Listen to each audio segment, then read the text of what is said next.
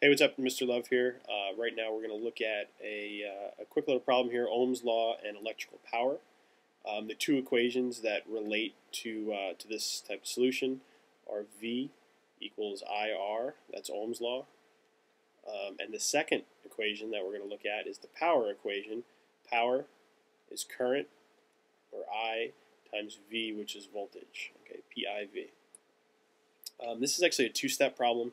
Let's look at what we have first. So the first thing they give us here is the resistance. Okay, they give us the resistance, and we're told that the resistance is equal to 25 ohms.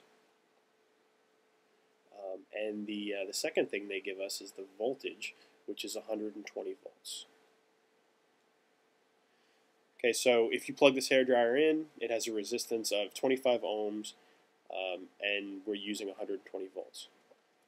So given this information, in order to solve for the power, we need to first find out what the current is flowing through this system. So in order to do that, we're going to use Ohm's law first.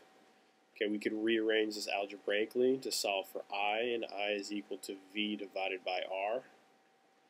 When we make that substitution, I is equal to the voltage, which is 120 volts, divided by the resistance, which is 25 ohms.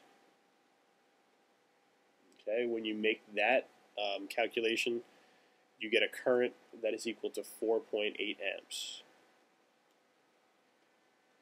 Okay, so now we have this I, and we have the voltage up here from the original given information, and we can solve for the power, okay, which is simply I times V.